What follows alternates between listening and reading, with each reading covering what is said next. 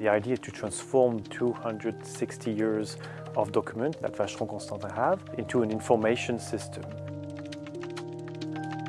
When we met with the people of EPFL+ECAL Lab, we realized that our 260 years old heritage could also have a value in terms of research.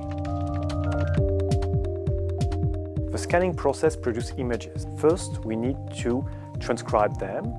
Then, when you have this text, we try to identify special things like people, places, important objects, and create a network out of each document.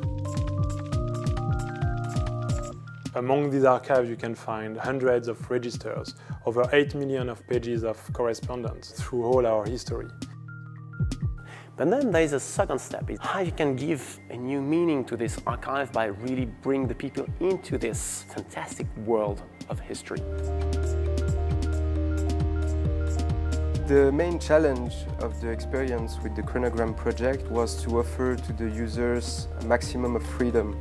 And it was a big challenge to offer to the user the ability to choose and to discover all the papers they want. And that the people almost forget the device. They have an emotional relation with this new world that we can present through the digital means, and they really forget the technical side of it.